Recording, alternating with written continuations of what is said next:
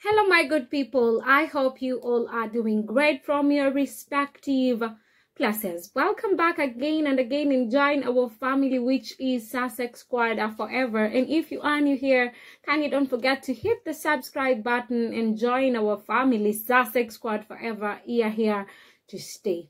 It's a high time we begin to now start questioning the relevance of the monarch. It's that time whereby we don't have to, sitting silent. It's like there are people who are really kind of, whatever they are doing makes us have a lot of questions and be like, okay, so what next? Because it's that time to start questioning the relevance of the monarchy. Whatever things they do make us just have all the reasons to just see how incompetent, irrelevant they are. And the time I'll stop speaking about the awful royal family and the British media, it's when they'll start practicing decency. That time when they'll start practicing decency instead of being hypocritical and abusive at the same time. It's that time whereby they come out clean and just, I wish if they had things called manifestation. What do they manifest? What do they have for people? What are they planning to do? Such things would have worked so well, but I don't literally just understand how the UK government, the UK ruling institution, the royal family at large, how do they work? How do they operate? I don't know how. But they just need to understand it's becoming very much hilarious. And the royal family has just, their image is just kind of thrown into the gutters at this particular juncture. Because of the things they're doing. Basically, you might be questioning yourself, why am I speaking this? And what am I speaking about? I'm speaking about the portrait that cost £8 million. Like, that's what is out here. As much as it's not, no even UK media outlet is speaking about it. But those people who are so much devastated with this particular incident are out here addressing it. Yesterday I did a story. It's really nonsensical. Because it's really a waste. £8 million. Just sit down and imagine how many students would have been paid school fees with that. How many homeless people would have gotten homes with that. Even if Charles was truly in his, mindset, like, strong enough, he would have even then invested that particular money in his charities to support the less privileged. But what did he decide to do? After all, it's not his money.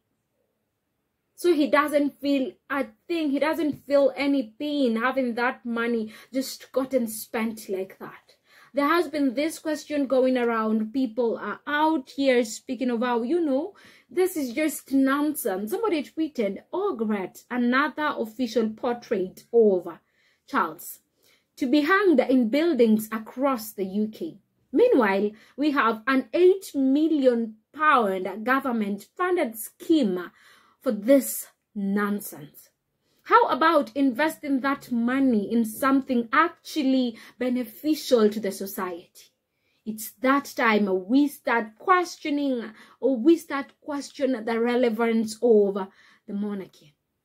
Because from my own perspective, I'm just kind of joining hands with people who are like, you know what, abolish the monarchy. Because this is just beyond imagination. Just think of how many people live in poverty right now could have just been helped with that particular £8 million that has just been wasted on this picture of a man just sitting down and trying to reflect. It's really ridiculous. It's very ridiculous just watching the whole farm not working by expectations. It's really hilarious just watching people doing things at their own pace, because at the end of it all, I know they're just seated at their comfort zone and they're like, you know what, we're the ruling people, so no one can do a damn thing about anything.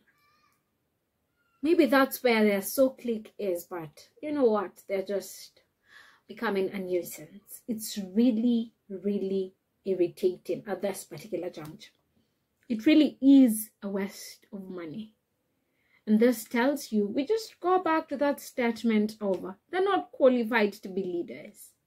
And if it's this child's doing this, what better should we expect from William?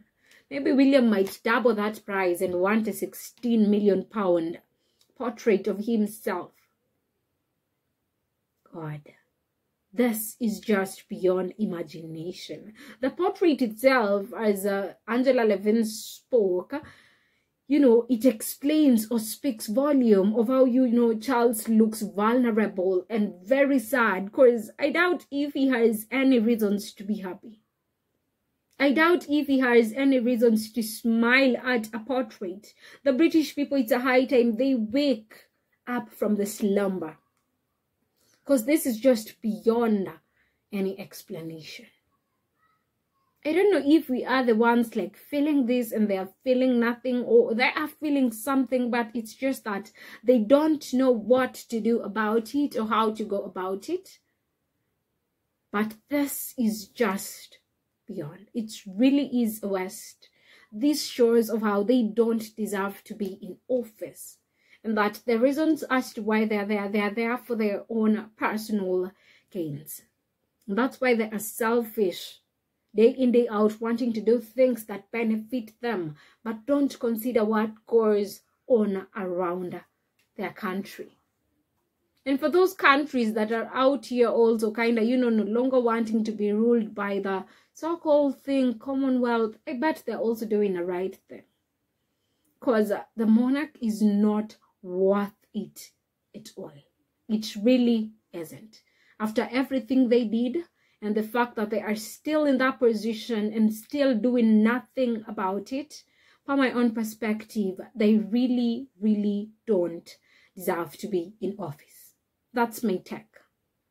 At the same time, also, we aren't supposed to be shocked or surprised with what is going on at the moment, because I believe it has been stated ever since the Queen passed away that, this monarchy just died immediately. And that's why day in, day out, things are just fading, one after the other.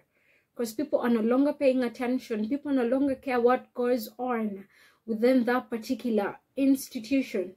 People are no longer moved because they believe it doesn't deserve a chance at all. They've just proven how incompetent they are, how self-centered they are, and that they don't even know what their purpose in that particular institution is, rather than them wanting to benefit themselves and their generations. Harry and Meghan did the best thing ever, living and just excluding themselves from this particular toxic family, because they would have done better than this.